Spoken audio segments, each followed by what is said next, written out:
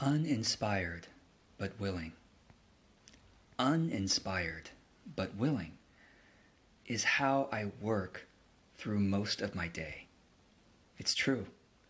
Did you think that I felt like starting this video? I don't go around all day going, gosh, I should be on video. Look how wonderful I look.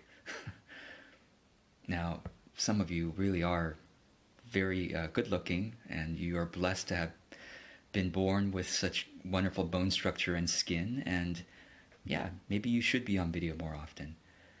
Well, I don't want to downplay my looks or whatever, but I'm not necessarily a model, but I'm here because I'm here on video, even though I don't like making video, because some people have told me that what I say is helpful to them. And so I keep showing up. If it's going to help somebody, great. Uninspired, but willing is how I work most of the day. So whether I am making a video, I start the video, at the beginning of the video I'm not inspired, and then as the video goes on, I get more and more inspired. And the conditions aren't always right.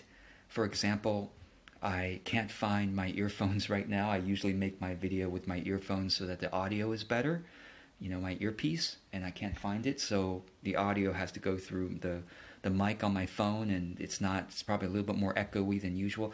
And this time I forgot to start a timer for myself, but I'll try to track my time. So conditions aren't always conditions usually are not perfect. Just before I started making the video, my cat started meowing loudly, and I'm like, oh no. Sometimes she just meows loudly for a while until she settles down. I'm like, oh, is that gonna? But thankfully she's not meowing right now, and I'm here on video with you. So whether it's making a video or whether it's writing is the same thing.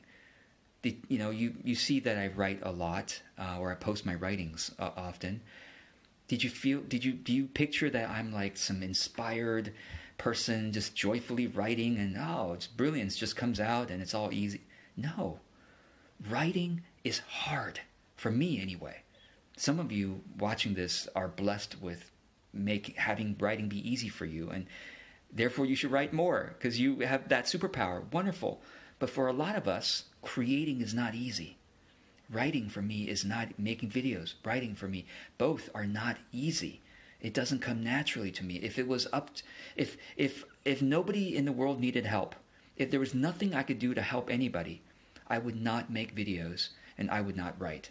It's not an enjoyable experience. Did you think it's supposed to be? Did you think creating, and this is something that I think is really, it's done a disservice to society, is so many movies about, famous people have scenes where they get inspired by some idea, and then you see them joyfully creating their invention or doing their art or whatever.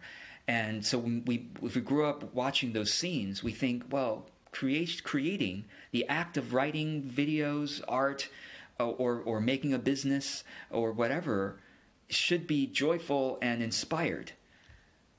But most of us who create consistently can tell you that it's usually not.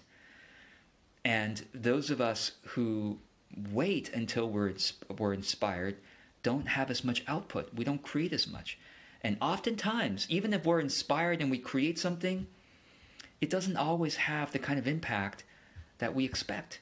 And if we only show up when we're inspired, we get a lot less practice creating and communicating compared to the people like me, George Cow, who show up uninspired but willing anyway to practice.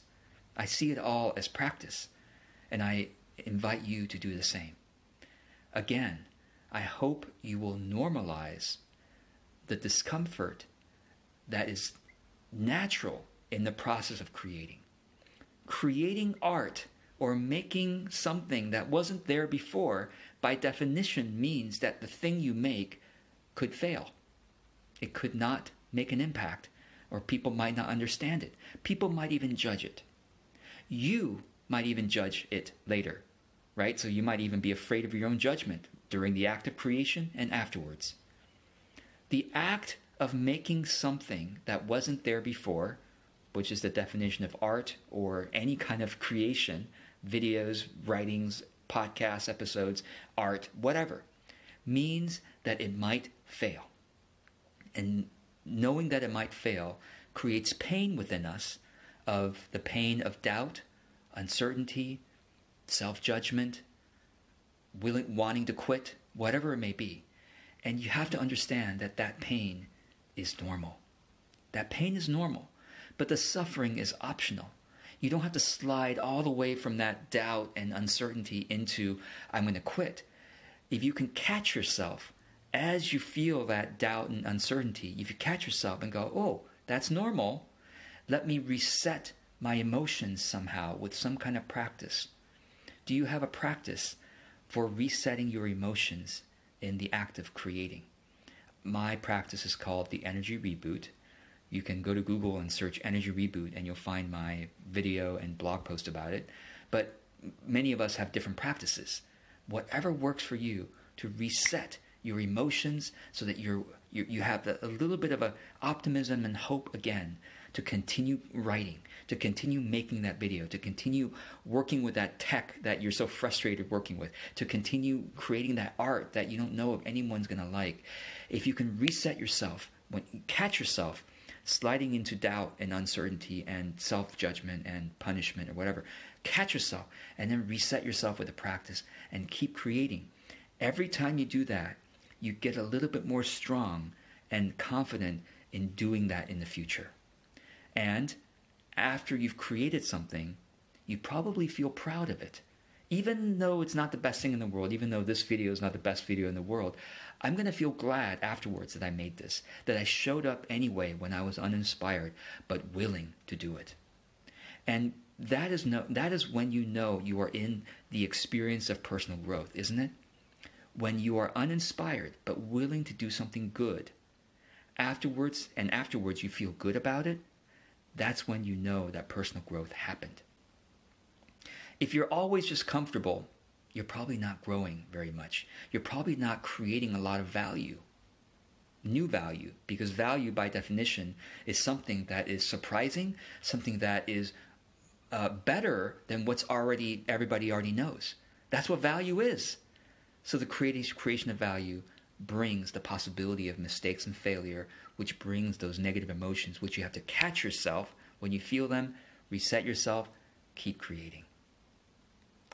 Uninspired but willing is how I work most of the day, and that practice has become a superpower for myself to be able to create so much, and I hope you will practice that as well. I wish you well. Remember, normalize creative discomfort and keep creating, uninspired but willing. I wish you well.